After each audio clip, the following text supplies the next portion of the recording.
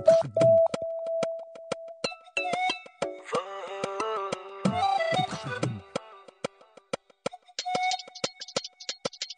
Friends, ഇന്ന് നമുക്ക് വളരെ പെട്ടെന്ന് തയ്യാറാക്കാൻ പറ്റുന്ന മുട്ടക്കറിയുടെ റെസിപ്പി എങ്ങനെയെന്ന് നോക്കാം. മുട്ടക്കറി ഒരുപാട് രീതിയിൽ ഉണ്ടാക്കാം അല്ലേ? ഈ മുട്ടക്കറി നമുക്ക് പെട്ടെന്ന് തയ്യാറാക്കി എടുക്കാം. പിന്നെ ഇത് റൈസ്, ചപ്പാത്തി, പൊറോട്ട, എന്നതിന്റെ കൂടെയൊക്കെ നല്ലൊരു കോമ്പിനേഷൻ ആണ്. അപ്പൊ ശരി, നമുക്ക് എങ്ങനെയാണ് മുട്ടക്കറി ഉണ്ടാക്കുന്നതെന്ന് നോക്കാം. അപ്പൊ നമുക്ക് മുട്ടക്കറി ഉണ്ടാക്കാൻ തുടങ്ങാം. അപ്പൊ അതിന് ഞാനിവിടെ ഒരു കടായി എടുത്ത് ചൂടാക്കുന്നുണ്ട്. ചൂടായി വരുമ്പോൾ ഓയിൽ ഒഴിച്ചു കൊടുക്കുക. ഒരു 3 ടേബിൾ സ്പൂൺ മതിയാവും. അപ്പോൾ എണ്ണ ചൂടായി വന്നാൽ ഞാനിവിടെ ചേർത്ത് കൊടുക്കുന്നത് ഒരു വലിയ സവാളയാണ്. വലിയ സവാള നന്നായിട്ട് ചെറുതാക്കി നുറുക്കിയതാണ്. എനിക്ക് അങ്ങനെയാണ് ഇഷ്ടം. നീളത്തിൽ നുറുക്കിയെന്ന് കരുതി കുഴപ്പമൊന്നുമില്ല. പിന്നെ കുറച്ച് കറിവേപ്പില, പിന്നെ ഇഞ്ചി നീളത്തിൽ അരിഞ്ഞത് ഒരു മീഡിയം കഷ്ണം, പിന്നെ ഒരു 3 പച്ചമുളകും. ഇനി നമുക്കിത് എണ്ണ ചൂടായിലേക്ക് ചേർത്ത് കൊടുക്കാം. എന്നിട്ട് നമുക്കിത് നന്നായിട്ടൊന്ന് വഴറ്റിയെടുക്കാം. അപ്പോൾ ഇതൊരു മീഡിയം എരിവുള്ള മുളകാണ്. അപ്പോൾ ഇതിൽ നമുക്ക് മുളകിൻ്റെയും അതേപോലെ ഇഞ്ചിയുടെയും ടേസ്റ്റാണ് മുന്നിട്ട് നിൽക്കേണ്ടത്. അപ്പോൾ അതിനനുസരിച്ച് ചെയ്യുക. പിന്നെ പൊടികൾ, മുളക് പൊടിൻ്റെ ടേസ്റ്റ് അല്ല ഇതിൽ വരേണ്ടത്. പിന്നെ നല്ല എരിവുള്ളൊരു കറി ആയിട്ടല്ല ഇത് നമ്മൾ സെർവ് ചെയ്യേണ്ടത്. അപ്പോൾ പച്ചമുളക് നല്ല എരിവാണെങ്കിൽ 3 പച്ചമുളക് എടുക്കുക. തീരെ എരിവില്ലാത്ത പച്ചമുളകൊക്കെ ആണെങ്കിൽ ഒരു 4-5 എണ്ണം എടുക്കേണ്ടി വരും. പിന്നെ ഞാൻ പറയാറില്ലേ, നിങ്ങളുടെ ടേസ്റ്റിനനുസരിച്ചൊക്കെ അഡ്ജസ്റ്റ് ചെയ്യാം. പിന്നെ ഇഞ്ചി ഇങ്ങനെ നീളത്തിൽ നുറുക്കാൻ തന്നെ ശ്രമിക്കുക. അങ്ങനെയെങ്കിൽ കുട്ടികൾക്ക് വേണ്ടെന്നുണ്ടെങ്കിൽ പെട്ടെന്ന് പുറത്തേക്ക് ഇടാനും സുഖമാണല്ലോ. ഇത് നന്നായിട്ട് ബ്രൗൺ കളർ വേണ്ട. ഈ പച്ചമുളക്, ഇഞ്ചിയും സവാളയൊക്കെ ഒന്ന് നന്നായിട്ട് വഴന്ന് വരും വേണം. ബ്രൗൺ കളർ ആവേണ്ട. അപ്പം നമുക്ക് ആ കറക്റ്റ് ടേസ്റ്റ് കിട്ടില്ല. ഒരു മീഡിയം ഫ്ലെയിമിൽ വെക്കുക, ഹൈ ഫ്ലെയിമിലൊന്നും വെക്കേണ്ട. ഇത് വളരെ പെട്ടെന്ന് തയ്യാറാക്കാൻ പറ്റിയ കറിയാട്ടോ. കാരണം നമ്മളെ വീട്ടിൽ അവൈലബിൾ ആയ സാധനങ്ങളാണ് ഇതിൽ നമ്മൾ കൂടുതൽ യൂസ് ചെയ്യുന്നത്. പിന്നെ മുട്ടൊക്കെ എല്ലാവരും വീട്ടിലുണ്ടാവുമല്ലോ അല്ലേ?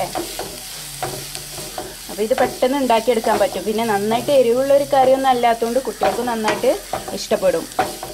അപ്പോൾ നമുക്ക് എല്ലാത്തിൻ്റെ കൂടെയും സെർവ് ചെയ്യാൻ പറ്റിയൊരു കറിയാണ് ഇത്. നിങ്ങൾ പൊതുവെ ഉണ്ടാക്കുന്ന കറി തന്നെ ആയിരിക്കാം, പക്ഷേ ഇതിൻ്റെ റെസിപ്പി അറിയാത്തവരുണ്ട്. അപ്പോൾ ഉള്ളിയും ഇഞ്ചിയും പച്ചമുളകൊക്കെ ഒന്ന് നന്നായിട്ട് വാടി വന്നിട്ടുണ്ട്. ഞാൻ പറഞ്ഞില്ലേ, ഇത് നന്നായിട്ട് ബ്രൗൺ ഷെയ്ഡ് ആവുമൊന്നും വേണ്ട. അപ്പോൾ ഇനി ലോ ഫ്ലെയിമിലാക്കി വെക്കുക. എന്നിട്ട് നമുക്കിനി പൊടികൾ ചേർത്ത് കൊടുക്കാം. അപ്പോൾ അതിന് വേണ്ടിയിട്ട് ഞാനിവിടെ 1 ടീസ്പൂൺ നല്ല മുളക് പൊടി ചേർത്ത് കൊടുത്തിട്ടുണ്ട്. കാശ്മീരി മുളക് പൊടിയൊന്നും അല്ല. പിന്നെ ഒരു 1/2 ടീസ്പൂൺ മഞ്ഞൾപ്പൊടി. പിന്നെ നമുക്ക് വേണ്ടത് ഒരു 1.5 ടീസ്പൂൺ മല്ലിപ്പൊടി. ഇനി ഇതിൻ്റെ പച്ചമണം പോകണം നമുക്കൊന്ന് ഇളക്കി കൊടുക്കാം. അപ്പം നമ്മൾ ആകെ ഇതിലേക്ക് ഈ 3 പൊടികൾ മാത്രമേ ചേർത്ത് കൊടുക്കണുള്ളൂ. ഗരം മസാല അങ്ങനത്തെ ഒന്നും ഇതിലേക്ക് ചേർത്ത് കൊടുക്കണില്ല. അതിൻ്റെ ഒന്നും ആവശ്യമില്ല. എന്നാൽ തന്നെ ഇത് നല്ല ടേസ്റ്റാണ്. ഇതൊരു സിമ്പിളായിട്ടുള്ള കറിയല്ലേ? അപ്പോൾ ഓയിലൊന്നും നിങ്ങൾക്ക് ഇല്ലാന്ന് തോന്നുകയാണെങ്കിൽ നിങ്ങൾക്ക് ഓയിൽ ഒഴിച്ച് കൊടുക്കാം. അപ്പോൾ ഇതിൻ്റെ പച്ചമണം നന്നായിട്ട് പോകണം കേട്ടോ, ഇല്ലെങ്കിൽ ആ പച്ചക്കുത്ത് വരും നമ്മുടെ കറിയിലേ. അപ്പോൾ ഒരു ടേസ്റ്റ് കുറവായിരിക്കും അത്. അപ്പോൾ നന്നായിട്ട് പോകണം. പിന്നെ അതേപോലെ തന്നെ ലോ ഫ്ലെയിം ആക്കി വെക്കുക. ഹൈ ഫ്ലെയിമിലും അതേപോലെ മീഡിയം ഫ്ലെയിമിലൊക്കെ ഈ പൊടി ഇട്ടുകൊണ്ടുള്ള സമയത്തൊക്കെ ചെയ്യുകയാണെങ്കിൽ പെട്ടെന്ന് കരിഞ്ഞു പോകും. അപ്പോൾ നമ്മുടെ കറിയിൽ ഒരു കയ്പ്പ് രസമൊക്കെ വരും. അപ്പോൾ അതൊക്കെ ഒഴിവാക്കാൻ ലോ ഫ്ലെയിമിൽ തന്നെ വെക്കുക. അപ്പോൾ ഞാൻ പറഞ്ഞില്ലേ, ഇതിൽ നമുക്ക് ഈ കറിൻ്റെ കളറിൽ നമുക്ക് ഒരു പ്രാധാന്യവും ഇല്ല. അപ്പോൾ നല്ല മുളക് പൊടി തന്നെ ഇട്ടാൽ മതി. പിന്നെ കാശ്മീരി മുളക് പൊടി ആണെങ്കിൽ എന്താണെന്ന് വെച്ചാൽ ഒന്നും കൂടെ ടൈം എടുക്കും അതിൻ്റെ ആ പച്ചമണം ഒന്ന് പോകാനായി. നിങ്ങൾ ശ്രദ്ധിച്ചിട്ടുണ്ടോയെന്ന് അറിയില്ല. നമ്മുടെ നല്ല മുളക് പൊടിയാണെങ്കിൽ പെട്ടെന്ന് അത് ശരിയായി കിട്ടും. പച്ചമണമൊക്കെ പോയിങ്ങാണ്ട് നല്ലൊരു ടേസ്റ്റായി കിട്ടും. പക്ഷേ കാശ്മീരി മുളക് പൊടിയാണെങ്കിൽ ഒന്നും കൂടെ ടൈം എടുക്കും. അപ്പോൾ അങ്ങനെ ഞാൻ പറയാനുള്ളൊരു കാരണം, കാശ്മീരി മുളക് പൊടി യൂസ് ചെയ്യുന്നവരുണ്ടാവുമല്ലോ. അപ്പോൾ അത് യൂസ് ചെയ്യുകയാണെങ്കിൽ നന്നായിട്ട് ശ്രദ്ധിക്കുക. അത് ഒത്തിരി ടൈം കൂടെ എടുക്കും. പിന്നെ ഇതിലാണെങ്കിൽ നമുക്ക് മുളക് പൊടിയുടെ അല്ലെങ്കിൽ വേറെയുള്ള ഇതും നല്ല ടേസ്റ്റും നല്ല കിട്ടേണ്ടത് നമുക്ക് ഈ പച്ചമുളകിൻ്റെയും അതേപോലെ ഇഞ്ചിയുടെ ഒക്കെ ആ ഒരു ടേസ്റ്റാണ് കിട്ടേണ്ടത്. പക്ഷെ എന്നാൽ നന്നായിട്ട് എരിവുണ്ടാവരുത്.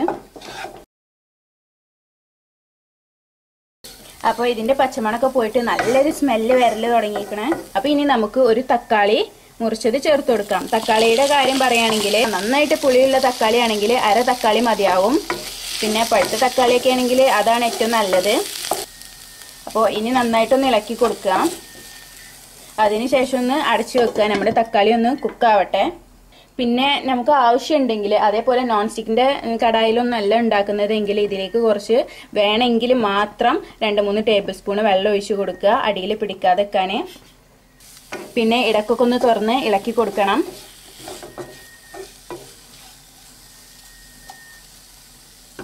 അതേപോലെ വെള്ളം ഒഴിക്കുമ്പോൾ ശ്രദ്ധിക്കട്ടോ, ചൂടുവെള്ളം ഒഴിക്കണം, പച്ചവെള്ളം ഒരിക്കലും ഒഴിക്കരുത്.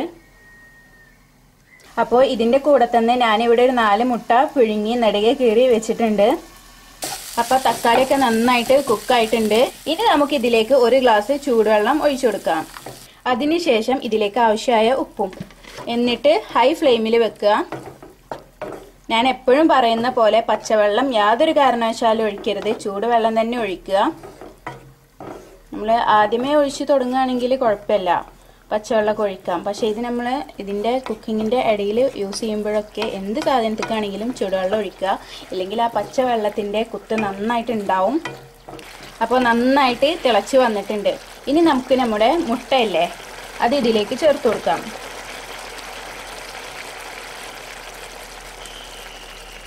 ഇനി ഒരു മീഡിയം ഫ്ലെയിമിൽ വെക്കുക.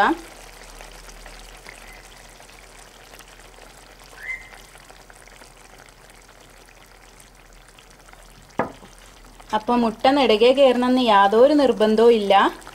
പക്ഷേ എന്താണെന്ന് വെച്ചാൽ നമ്മുടെ ഈ മുട്ടക്കറിക്ക് മുട്ടയുടെ ടേസ്റ്റ് നന്നായിട്ട് വരണം, അപ്പോഴാണ് അതിൻ്റെ കറക്റ്റ് പെർഫെക്ഷൻ കിട്ടുക. അപ്പോൾ നമ്മൾ മുട്ട നെടുകെ കീറിയിട്ടാൽ നമുക്ക് ആ കറക്റ്റ് ടേസ്റ്റ് തന്നെ കിട്ടും.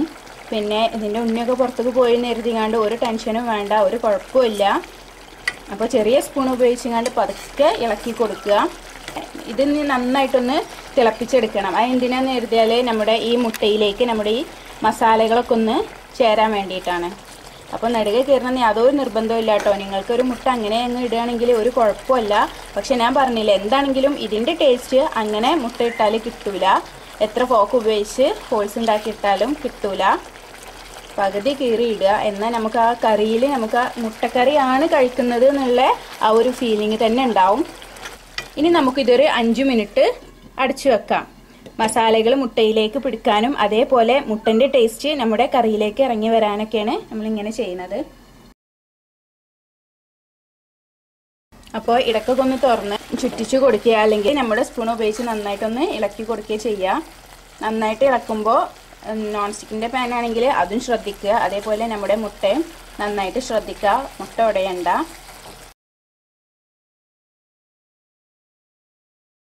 അപ്പോൾ ഈ ഒരു ഗ്യാപ്പിൽ ഇനി നമുക്ക് ആവശ്യം തേങ്ങാപ്പാലാണ്. ഞാനിവിടെ ഒരു തേങ്ങയുടെ പാല് ഫുള്ള് എടുത്തിട്ടുണ്ട്. നല്ല കട്ടി തേങ്ങാപ്പാലും നല്ല വെള്ളമൊക്കെ ഒഴിച്ച് അരച്ചെടുത്തത് തന്നെയാണിത്. അപ്പോൾ ഇനി നമുക്ക് ഈ പാല് നമ്മുടെ കറിയിലേക്ക് ചേർത്ത് കൊടുക്കാം.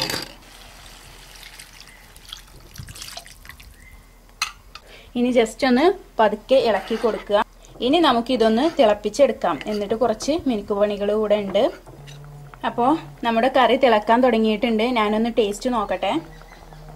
ഒത്തിരി ഉപ്പ് കുറവാണ്, ഞാൻ ചേർത്ത് കൊടുക്കട്ടെ. ഞാൻ എപ്പോഴും പറയുന്ന പോലെ ഉപ്പ് നമുക്ക് വീണ്ടും ചേർത്ത് കൊടുക്കാം. അപ്പോൾ ആദ്യമേ കുറേശ്ശെ ചേർത്ത് കൊടുക്കുക.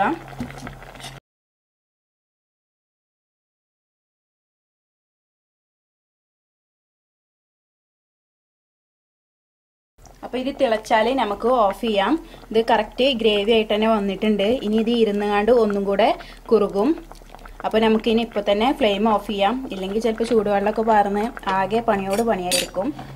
ഓഫ് ചെയ്തതിൻ്റെ ഉടനെ നമുക്ക് ഒരു കറിവേപ്പിലൊന്ന് അരിഞ്ഞത് ഇതിൻ്റെ മുകളിലേക്കൂടെ വിതറി കൊടുക്കുക. അതേപോലെ തന്നെ 1 ടീസ്പൂൺ വെളിച്ചെണ്ണയും, ഒരുപാടൊന്നും വേണ്ട. ഇനി നമുക്കിത് ഒരു 5 മിനിറ്റ് അടച്ചു വെക്കാം. അപ്പോൾ നമ്മുടെ ഈസി മുട്ടക്കറി ഇവിടെ റെഡി ആയിട്ടുണ്ട്. ട്രൈ ചെയ്യാത്തവരൊക്കെ ഒന്ന് ട്രൈ ചെയ്ത് നോക്കുക. പിന്നെ എൻ്റെ ചാനൽ നൗഫാസ് കിച്ചൺ സബ്സ്ക്രൈബ് ചെയ്യാത്തവരുണ്ടെങ്കിൽ സബ്സ്ക്രൈബ് ചെയ്യുക, മാക്സിമം ഷെയർ ചെയ്യുക. അപ്പോൾ അടുത്ത റെസിപ്പിയുമായി വരുന്നത് വരെ ബൈ ബൈ.